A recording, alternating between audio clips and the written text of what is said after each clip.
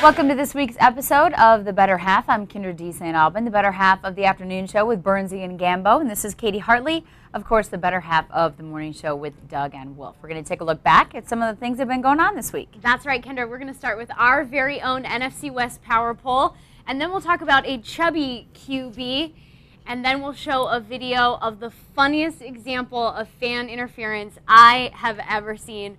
So stay with us on The Better Half. We'll be right back.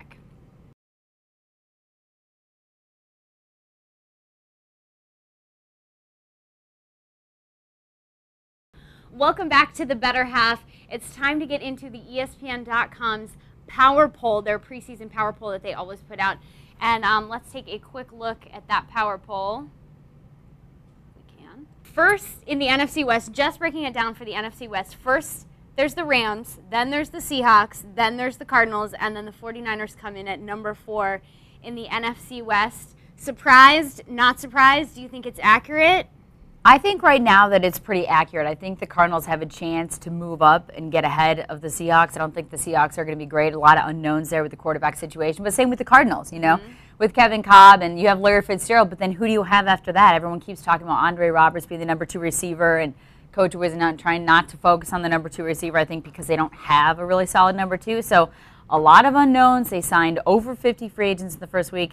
I think they're accurate right now, but I think the Cardinals may move up above the Seahawks. I think the Seahawks are not going to be that great. Okay, so ESPN.com has the St. Louis Rams at number 1 in the NFC Which is good. West. Accurate, I think. And you agree with that. Yeah. I do not. I think it should be Seattle. They did win the division last year. So they did make it to the postseason, even though they were 7-9. That's all right. I like the Tavares Jackson signing. Yes, we know. I've always been a fan of his. Yes, I actually we know. think he will be a good starting quarterback in the NFL. We'll see. I probably won't draft him in my fantasy football league. But well, what the heck? Isn't that the first sign right there? But you said that there's a lot of unknowns there. Tavares Jackson and But Kevin you think Cobb. they're better than the Cardinals? I do think they're better than the Cardinals. They were better than the Cardinals last year. And I haven't quite seen enough yet with the Cardinals. I mean, Seattle also signed Sidney Rice and Zach Miller at tight end. I mean, they're really starting to pick up their offense. Wait a minute here. Did you just talk about Zach Miller at tight end? What about Todd Heap? What about your love affection for Todd Heap last week? Well, now all of a sudden you're going with the Seahawks tight end. I still think Seattle should be number 1. I don't know. I think your judgment's being clouded by your love for Tavares Jackson. Well, we'll get into that. We'll get into that later. Okay, so number 2, ESPN.com has the Seattle Seahawks at number 2. Who are you putting at number 2 in your Power Poll? Well, I think right now the Rams followed by the Seahawks and the Cardinals almost kind of tied. I think the 49ers for sure in last place, but the Cardinals could be swapped. Who knows, though? I think, you know, the preseason could actually be really telling this year. Usually you don't put a lot of stock into the games. I think it can make a big difference. And now we both agree on number 4 in the NFC West is the Niners. Yeah, awful. We're 2 thumbs down on the Niners. No, but I heard they're like doing all-out tackling at practice, which is kind of interesting. We'll see. Yeah, how that I'm goes not over. very I'm impressed. sure that went over really well with the players. Yeah, I think that the over-under is probably like 4 games that they'll win. Yeah. Maybe, and then they've got Alex Smith, of course, at quarterback now. So we'll see. Well, about and that. speaking of quarterbacks, kind of an issue maybe with the Redskins. I don't know. I mean, they have a quarterback, but he looks a little chubby, to say the least. I mean, granted, you know what? They maybe took like the most unflattering picture of Rex Grossman right there, because we did see some other shots and he didn't look quite so fat. But I don't know if that guy has a muscle on his body right now. Well, and they did release the depth chart for the Washington Redskins this week, and Rex Grossman is number 1. He's listed as the number 1 quarterback on the depth chart right now. Now, last year he was listed at 6'1", 225. You think that guy weighs 225 pounds? No, 250 and all fat. That's my guess. And Tim Hightower are going to be getting a lot of carries if Rex looks like that. Yeah, at least 240. So I'm going to guess that he probably did a whole lot of nothing during the lockout. A lot of Twinkies, I think. That's what that looks like. I didn't even see anybody except for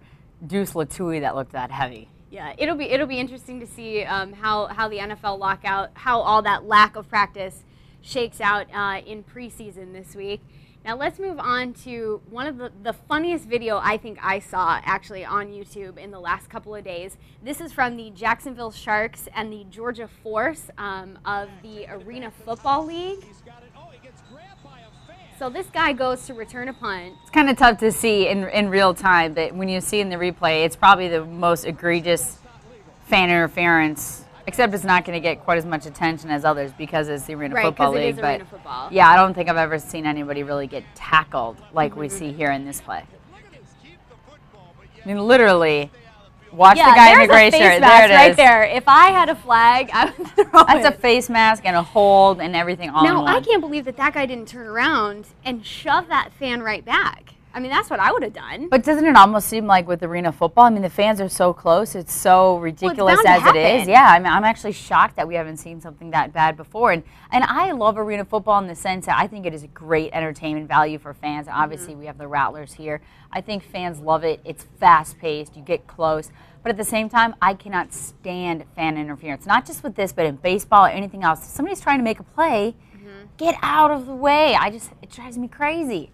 But, I mean, then move the fans back. I agree. You know, put I something agree. in the way if it's going to interfere with the game that much, especially like that. I was very impressed with that. That's the problem, though. Everybody wants to get closer and closer. I mean, look at the NBA. You stick your Right. foot out, you could trip a guy coming up the sideline. So I think the fans are maybe a little too close, even for security purposes now. Anyways. Well, that'll do it for us this week. We hope to catch you next week. And don't forget, you can always follow us on Twitter. I am at Kyndra620, and this is at FunKaty620. We'll see you next week on next week's episode of The Better Half.